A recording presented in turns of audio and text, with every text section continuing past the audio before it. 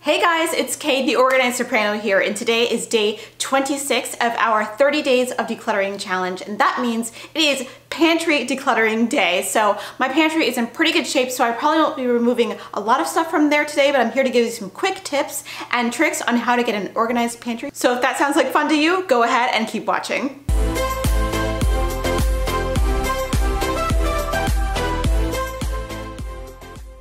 So we are in the home stretch of the 30 days of decluttering. How have you guys been doing? Let me know in a comment down below. If you're watching this in a month other than August, it's totally fine. If you want to get your home decluttered in 30 days, go ahead and I will link to a playlist down below. You can use it to get inspired and you can follow along or just watch it and get some satisfaction.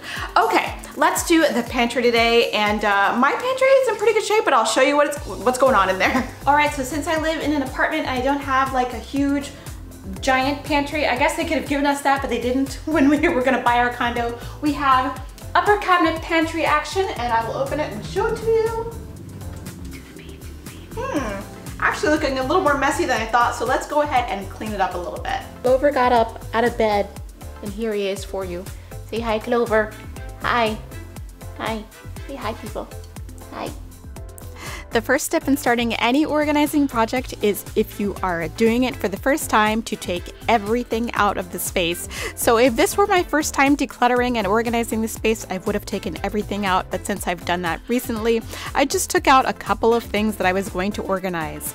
I have also very much become a fan of decanting dry goods into permanent containers. I strongly advise this, as this can save you lots of time and energy. I also have these awesome labels from Label Once, which I'm going to be using to label my containers. They are erasable labels. These are my favorite dry goods containers from the Container Store. They are awesome, made out of plastic. I think they're made of in Italy, and I've written on them with awesome chalk marker. So on the top of this label, I've written the expiration date from the purchase package of these panko breadcrumbs. Now, I have run out of breadcrumbs, so what I'm gonna do is I bought a new box of breadcrumbs, so I'm gonna erase the previous expiration date and replace it with the new expiration date, which I believe to be September of next year. And you know what? Those panko breadcrumbs will be long a memory by September of 2019, because I love me some panko breadcrumbs. Thumbs up if you guys love panko breadcrumbs too.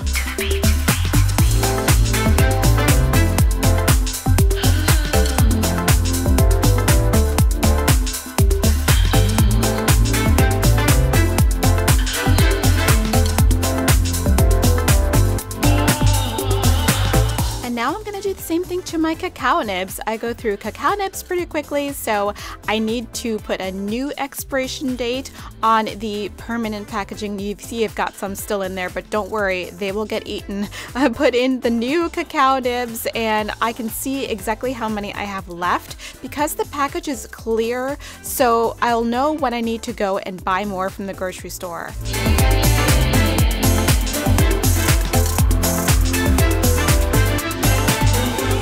Also, don't forget to occasionally go ahead and wash your permanent containers.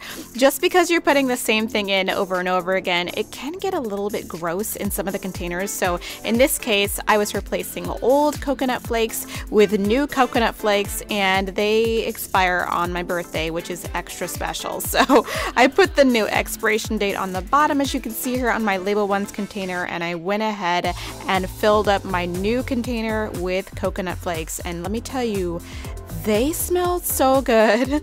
I eat coconut flakes with my breakfast on my yogurt with some berries and stuff like that. They add a little extra taste of the tropics.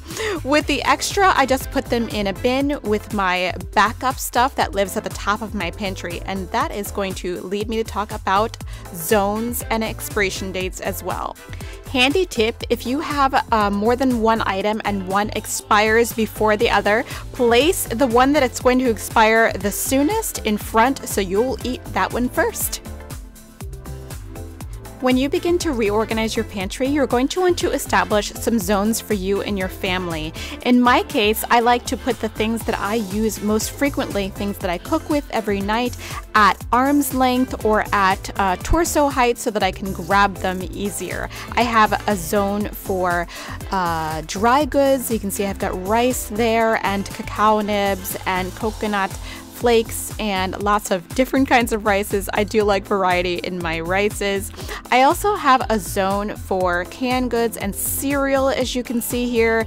It's not Raisin Bran, I know, it's cornflakes. We've also got a zone especially for canned fishes and condiments, including honey, and it's on a Lazy Susan, as you can see, for easy access. We also have a container just for popcorn and its accessories because those things tend to go together. So we just grab the whole bin and make popcorn if we need to. Next to that, I have a zone for basically just snacks and treats. So I've got those in a container, sort of contain them.